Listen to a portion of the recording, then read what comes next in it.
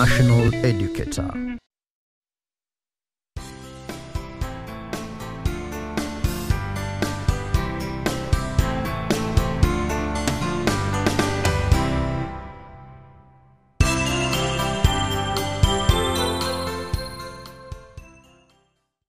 Hello learner, welcome to today's lesson in physics form 1.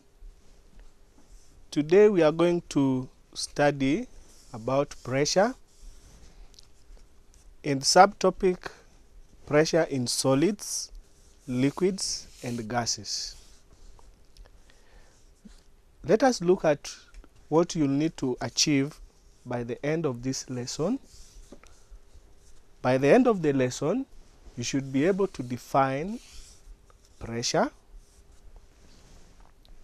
You should be able to state the SI units of pressure. You should be able to describe factors affecting pressure in solids, liquids and gases.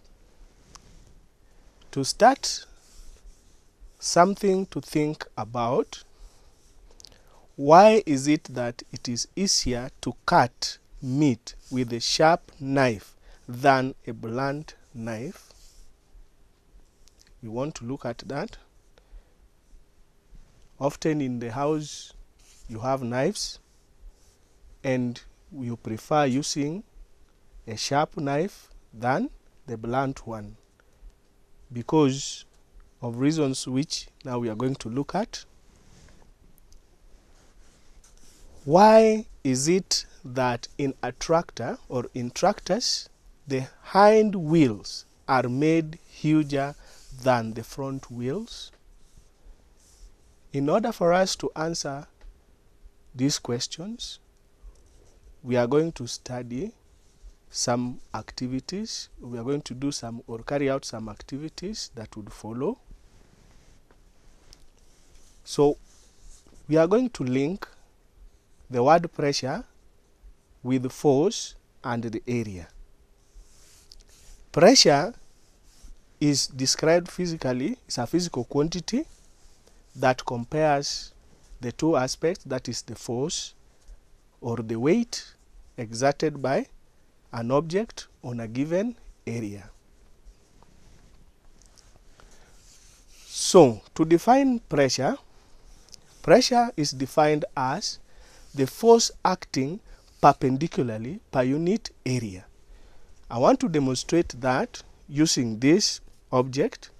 If this is the object with the weight and this is the surface area, this object is going perpendicularly to the area. So the weight is acting on the area perpendicularly. So what this tube or circular object is doing, it is applying pressure on that area where it is standing. So that is what we actually refer to as pressure. The weight of this over or divided by the surface area on which it is acting. So now think about the tractor. The tractor has a weight. The knife itself, you're using some force to cut the meat, and that edge of the knife is acting on a certain area. So let's move on and see, because we want to look at why it is easier for you to cut using a sharp knife. Now mathematically, we can express pressure as force in newtons divided by area in meter squared. So in this case, we are actually finding out what are the units that are used for measuring pressure. As we had agreed, units of pressure is a derived unit. Pressure units are derived.